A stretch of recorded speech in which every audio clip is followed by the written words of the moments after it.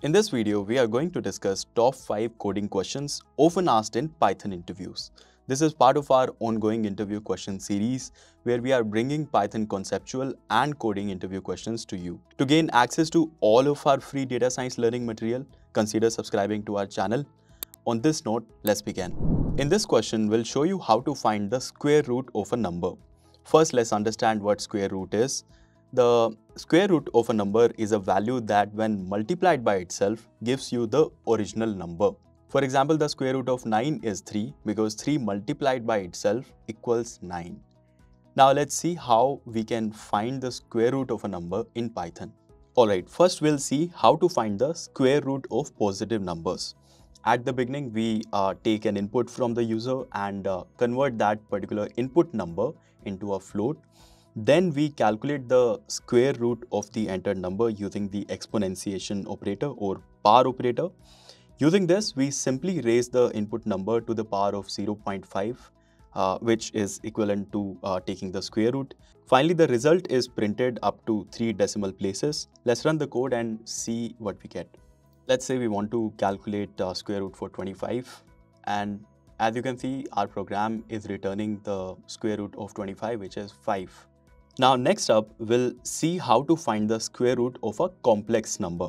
For this, first we will import a Python module called cmath with this line of code.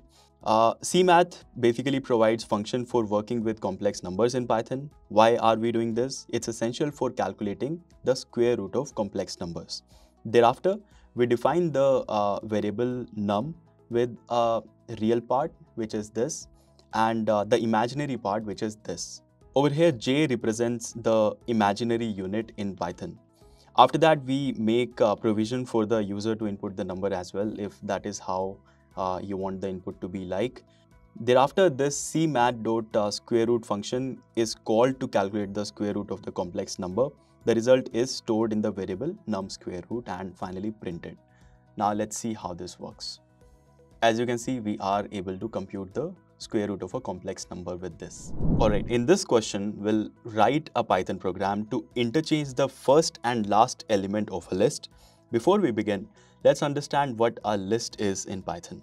Lists are built-in data structures that are used to store collections of data. Lists are mutable, which means they can be modified after being created.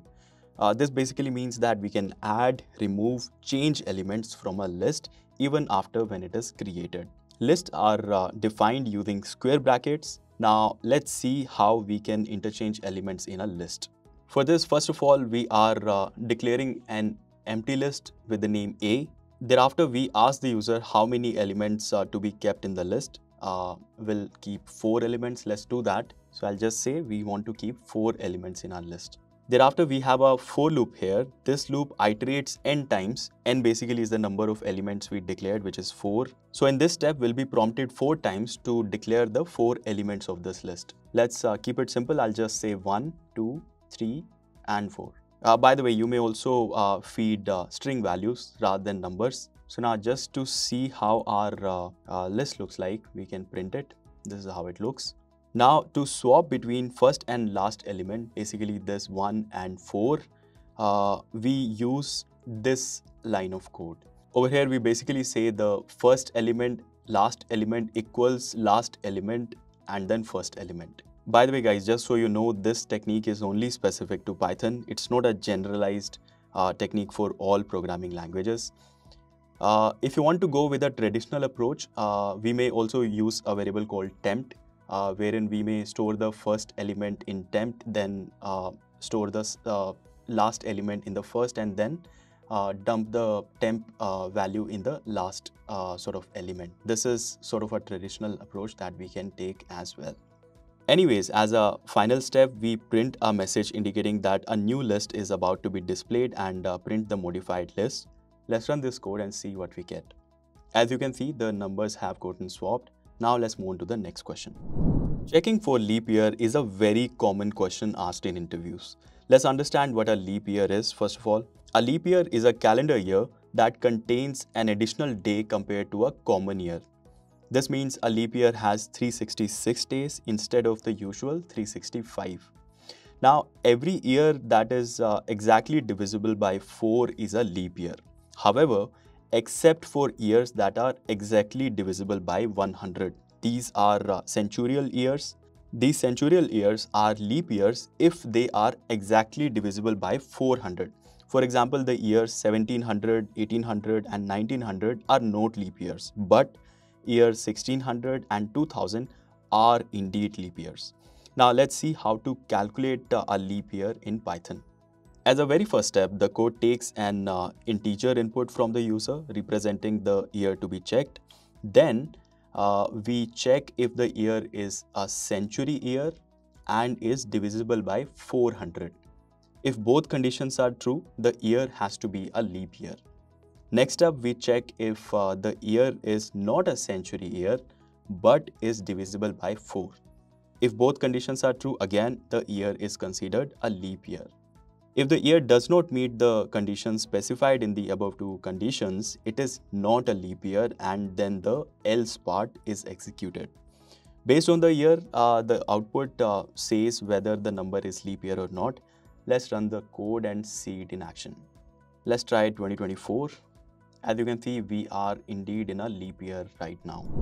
This question here is how to use a Python program to check whether the given number is an Armstrong number or not. Let's first understand what an Armstrong number is. An Armstrong number is a number that is equal to the sum of the cubes of its own digits. For example, this 153 is an Armstrong number because 1 raised to power 3, 5 raised to power 3 and 3 raised to power 3 equals 153, which is the number itself. Now let's see how you can write a Python program to check if a number is an Armstrong number. For this, again, we take an input from the user. The number has to be an integer. This is followed by initializing a variable sum to store the sum of the cube of each digit. Then we create a temporary variable and assigns the value of num to it. This is done to preserve the original value of num for later comparison. Thereafter, we initiate a while loop that continues as long as temporary variable temp is greater than 0. Inside the while loop, we extract the last digit of the current value of temp using this modulus operator. Then we add the cube of the extracted digit to the variable sum that we declared above. And finally, we remove the last digit from the current value of temp. For example, let's say we declare the input value as 153. So as first step, from 153, this particular line of code will extract 3, which is the last digit.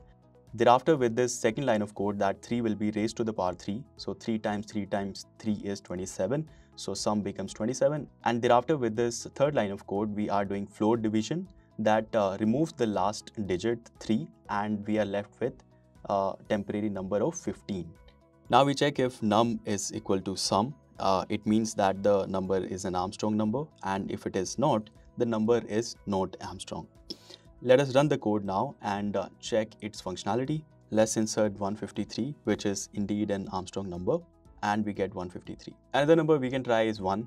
1 raised to power 3 is again 1, so it should be an Armstrong number as well. So that's about it. Let's move on to the last question. This question asks to write a Python program to check whether a string is palindrome or not. So you may ask, what is a palindrome? Well, a palindrome is a word, number, phrase or other sequence of symbols that read the same backwards as forwards. For example, words such as madam, race car are palindromes. Now let us look at the program to check if a given string is a palindrome.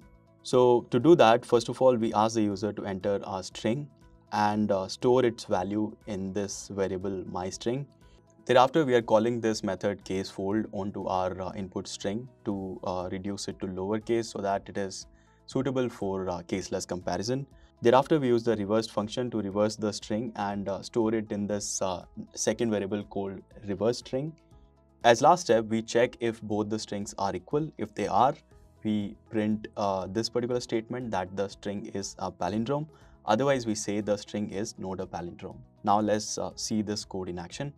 Let me first pick this word EYEI, and as we can see, it's a palindrome.